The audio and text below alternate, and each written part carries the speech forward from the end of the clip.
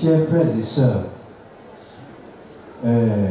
il y a un phénomène, et sur les réseaux sociaux, on parle de ZOVIZO. Et il y a beaucoup de Dagovi qui croient à ça. Non, on ne peut pas être Dagovi et croire à ZOVIZO. Parce que quand vous regardez, vous entendez ce qu'il dit, c'est des manipulateurs. C'est des gens qui veulent vous détourner de votre foi. Et c'est Satan qui fait ça. Ne les suivez pas.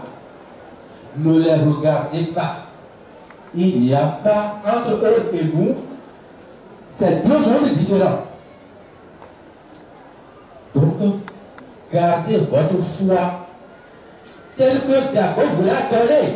C'est ça notre trésor. C'est ça le trésor.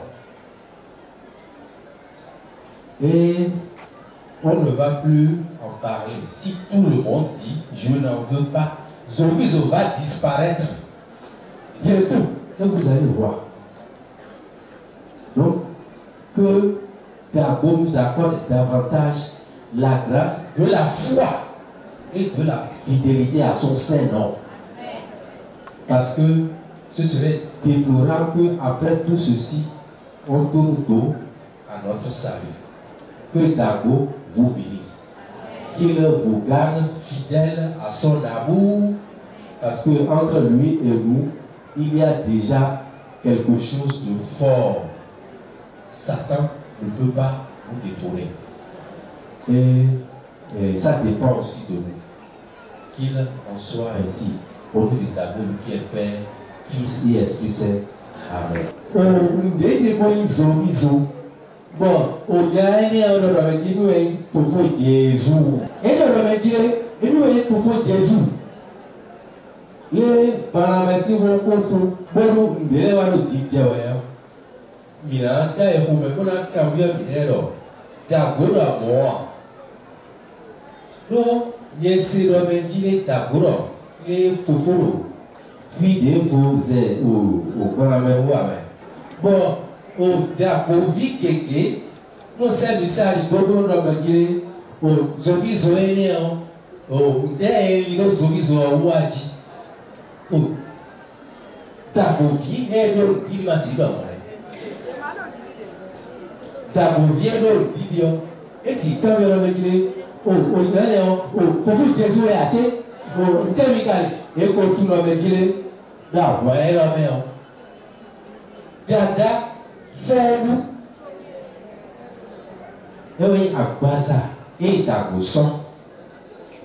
Bon, nous c'est Dagosi B. Longtemps. Nous c'est Fofo Jésus. Mais voilà, nous aussi B. Longtemps. Nandi no mane à Noa. Bon, nous c'est béton. Longtemps. Et il a Dagoba. Oh, Yamule Noa. Nous doit la Baza est même. Des ZOVIZO à Métilène. Et non, mais nous vivons là vous.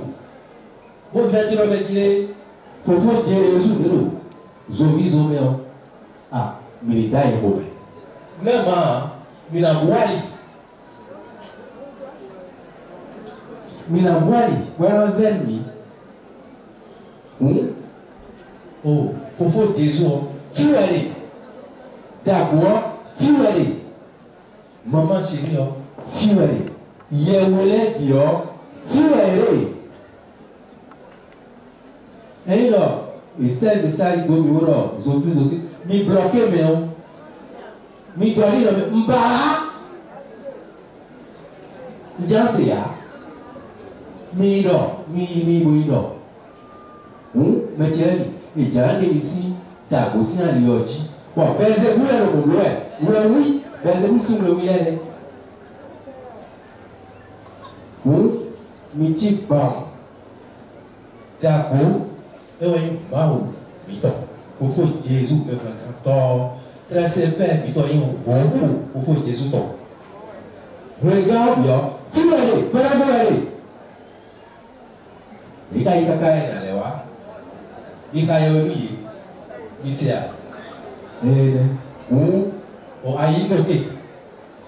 àní kí a ṣàlàyé fún wa nípa ọ̀rọ̀ tí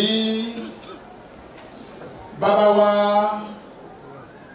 kádínàlù wa sọ fún wa nísìnyí pé kí a ní òye kí a sì mọ̀ pé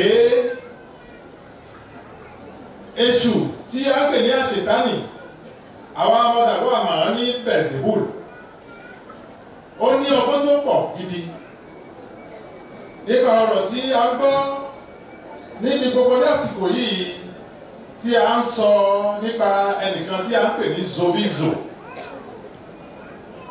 kí a mọ̀ pé dàgbò ti là wá lóye jù bẹ́ẹ̀ lọ ju ti dára wa pàfẹ́tì lọ Olúwa Jésù Kristi àti ìyá wa Màríà tí a ń ṣe ọdún ẹ̀ lónìí gbogbo wọn àgọ́ ara tí wọ́n ń lò ní èyí tí dàgbò ti kálá rẹ̀ ṣe tí ó sì gbé sọ̀kalẹ̀ wá tí wọ́n sì ń lò ó ọgbọ́n wa tó pọ̀ gidi kí a má ṣe fi ara wa sílẹ̀ kí làálàá kòókò wa tí a ti ń bá lọ fún èrè gbogbo tí Ọlọ́run ti gbé kalẹ̀ fún wa kí àwa wá pàdánù rẹ̀ nítorí èṣù kò fẹ́ kí a jèrè náà dàgbò ti kálá rẹ̀ kò ní fi sílẹ̀ àwa náà ni a ó sì ní ọgbọ́n a ó ní òye nítorí ọmọ tí a fẹ́ gbàlà ọmọ tí a fẹ́ gbé tí kò bá na apá rẹ̀ kò ní ṣe é gbé dàgbò yóò ràn wá lọ́wọ́ kí a má ṣe fi ara wa sílẹ̀ o.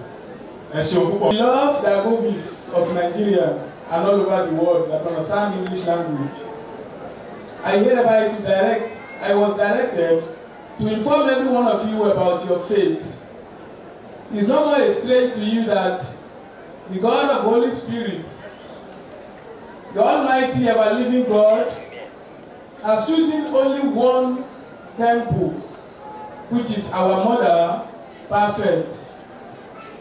And don't forget, anywhere you hear any other God are all false. Yes. Either you came here for the first time today or you have been coming. Just know that you have come to the mountain of the highest one, the one the God has said that he will gather all his people in the whole world. So therefore, any other ones that claims to be God, to be our Lord Jesus Christ, are all false. They are all antichrist. So, have your courage and follow up with the Almighty, ever-living God, the omnipotent, omniscience, and omnipresent God. Thanks for your comprehension.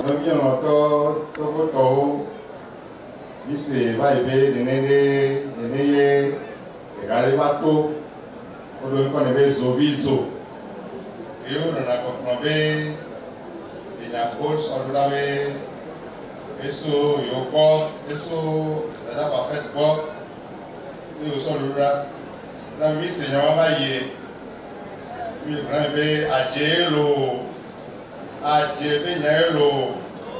Dodo wa muso baname ko muso dago ko muso semper ko enti ami aje aye ne mi ono fi lo le fie yo bale odo kan ta skuta me o so la nyarura na de ko no be wa to le melo lo so nya wa ra pa lo wa tutu serika mi a tutu bi pa no kan ta ku do lo isia ZOVIZO muso baname lo muso bi abe ede yi ba ji olo na be de yi ba yi baname funa mi bi atolo mi a tutu serika le bi abe portable me lo bi a couper relation a lo abe apera mi lo.